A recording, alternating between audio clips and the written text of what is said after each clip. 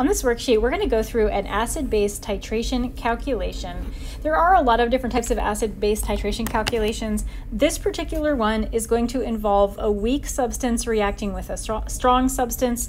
So this would be an example of what you would use if you had a weak acid reacting with a strong base, or vice versa if you had a weak base reacting with a strong acid. And then in this calculation, we're going to be dealing with calculating the pH at some time not at the equivalence point. pH calculation at the equivalence point I covered in a different video. So this problem, we have a volume and a molarity of a weak acid, and it is being titrated with a strong base. We know the actual volume this time and the molarity. Because it's not at the equivalence point, we wouldn't be able to assume what the volume was. The volume has to be told to us. So you're going to find that this problem is actually easier to solve than calculating at the equivalence point. We'll begin by writing the reaction between the acid here and the base, acetic acid CH3COOH, reacting with OH minus to form CH3COO- and H2O. Just kind of as a reminder, the NaOH is dissociating or splitting apart to form Na plus and OH minus. So that's where this OH minus is coming from. This OH minus right here is coming from the NaOH. And then we're going to make our ice table, or we're going to get set up to make the ice table. So the first thing that we have to do when we're filling in the I part, when we're filling in actually the whole entire ice table, this whole entire ice table is going to be done in moles, not in molarity.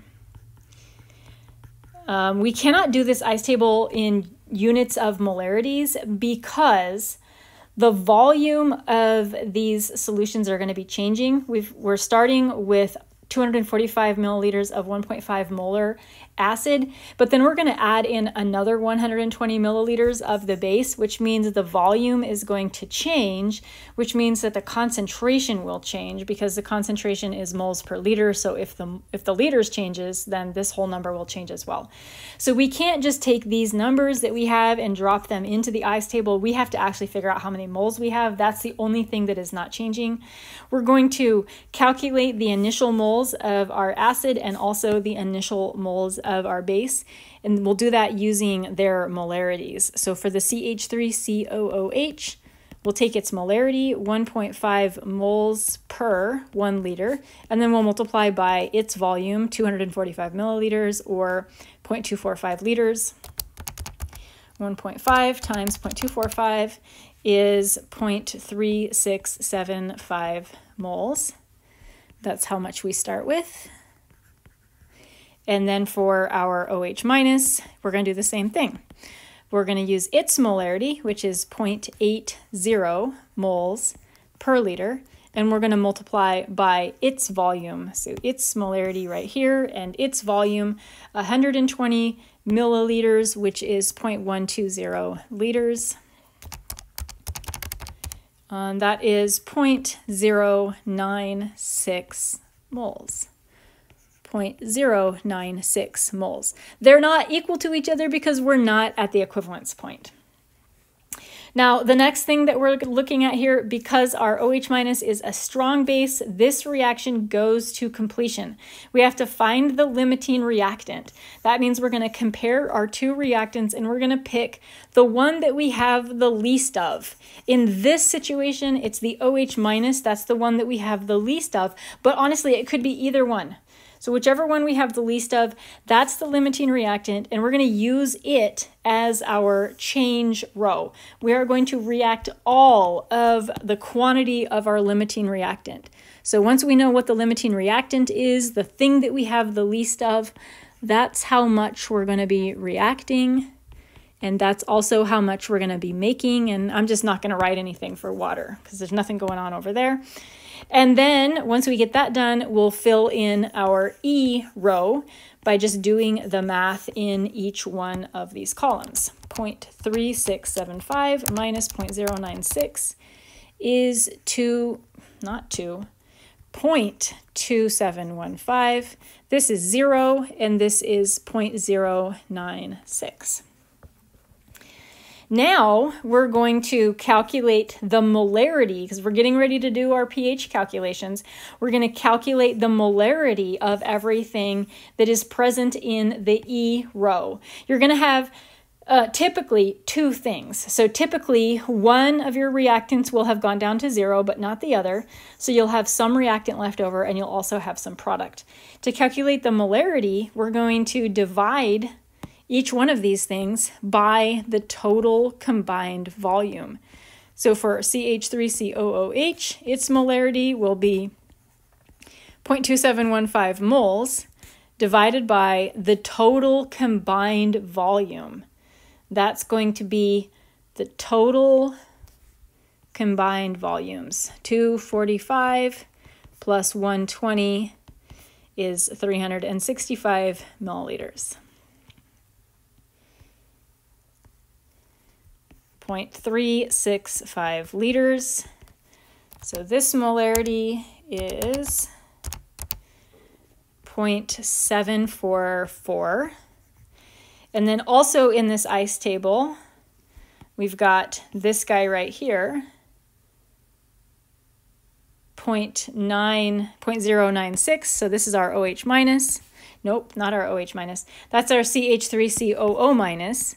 CH3COO minus, and it is 0.096 moles. It's in the same solution, so it has the same volume, 0.365 liters.